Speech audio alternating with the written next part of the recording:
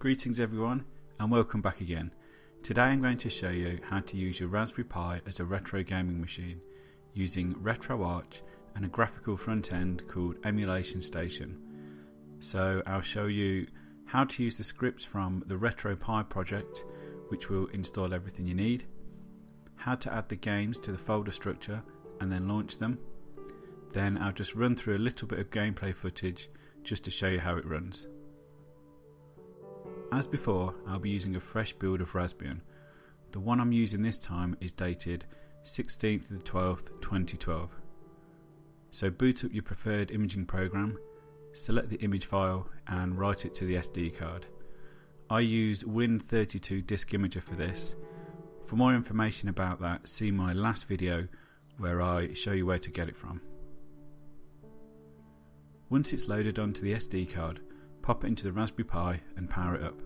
Just like last time, I'm going to be using the remote client PuTTY to run most of the commands, mainly for clarity. So in the Raspberry Pi config window at the initial boot, I scroll down to SSH and make sure it's enabled to allow a remote connection. Again, I talked through this more in my last video, so if you want to use PuTTY yourself, check it out for more details. I'll just quickly grab the IP address with the command ifconfig so we can connect.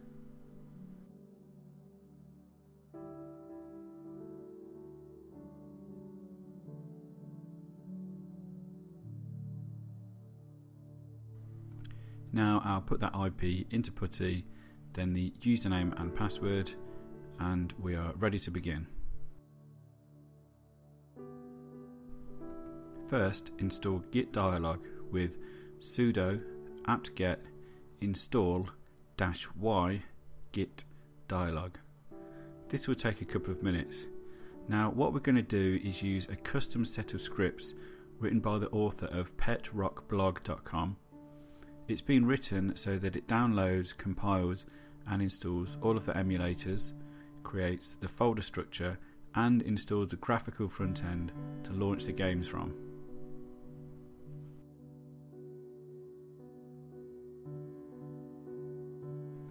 Next, type git clone -- depth equals 0 and then the address, which is git://github.com/petrockblog/retropie-setup.git.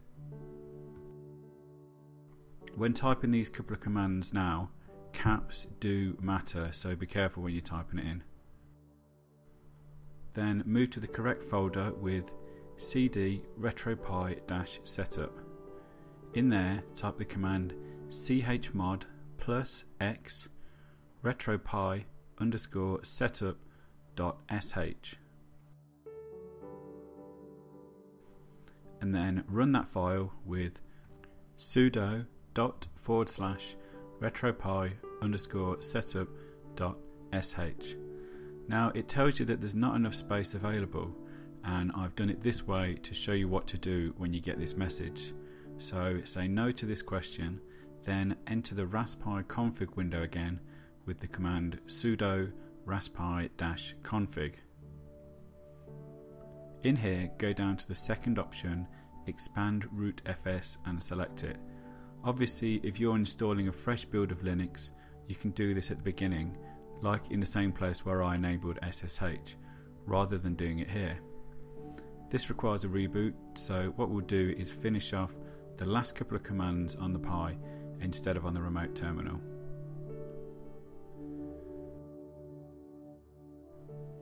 So put in your username and password and run those same commands again. cd retropie-setup, then chmod +x retropie_setup.sh,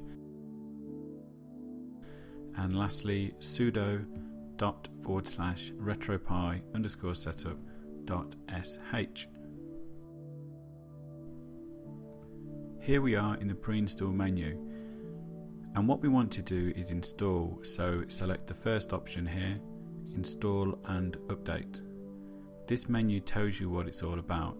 You can select which emulators and which libraries you want to install. So as you can see, there are options for installing updates, generating the folder structure, installing RetroArch, and then all of the options for all the different emulators.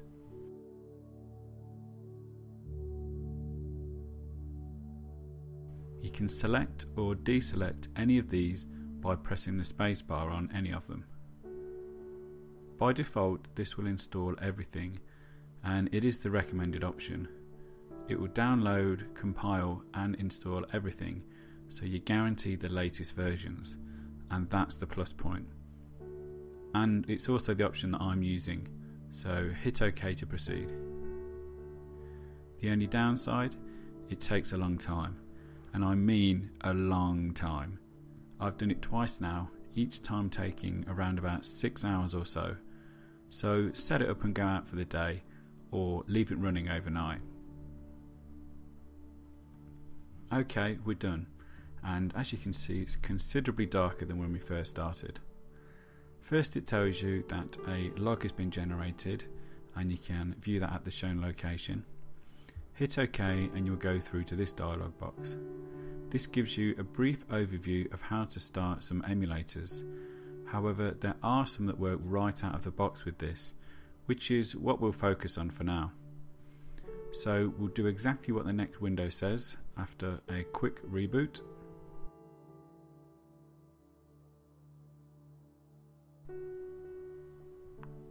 To start the front end, type Emulation Station. As you'll see, even before we put the ROMs in the folders, there are two options here already, Doom and Duke Nukem 3D. We'll ignore these for now and exit by hitting F1, then choosing Exit. We need to add some ROMs to the folders created for us, and the easiest way to do that is in the desktop environment. So type Start X to get to that.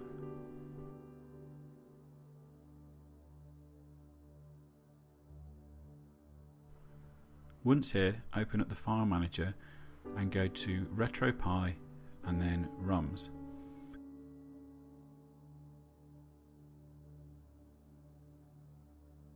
I'm just going to use a USB stick to transfer the files across. Open it up and start transferring the ROMs into the relevant folders.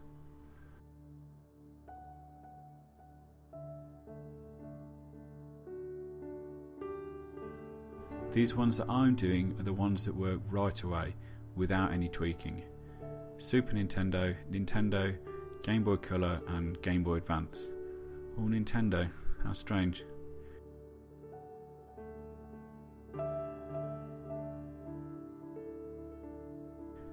Anyway, once it's done, run Emulation Station again, but you need to log out of the desktop environment first, otherwise you'll get this message.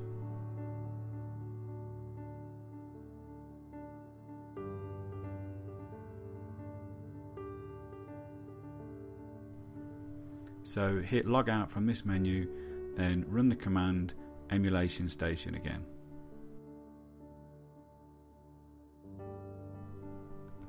This time, when you scroll through the menus, there are more options. The same options as where we just placed the ROMs. So let's take a quick look at some gameplay. Unfortunately, Doom doesn't work right away.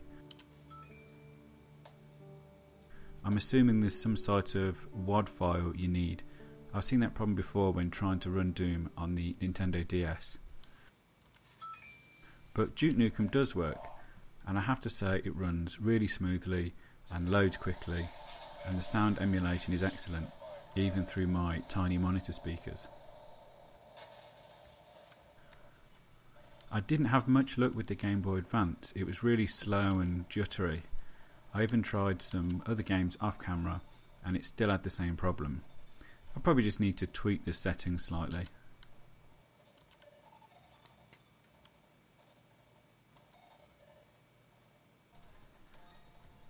The others were all fine. Nintendo, Super Nintendo and Game Boy Color all worked perfectly. I was using a keyboard to control them using the cursors and the Z and X buttons mainly. It's not ideal, but you can probably configure a gamepad for them. I'll leave this footage running as I sign off and tell you that there are links in the description to all of the resources used, including of course PetRockBlog's entry as I mentioned at the start of the video. So have fun and thanks for watching.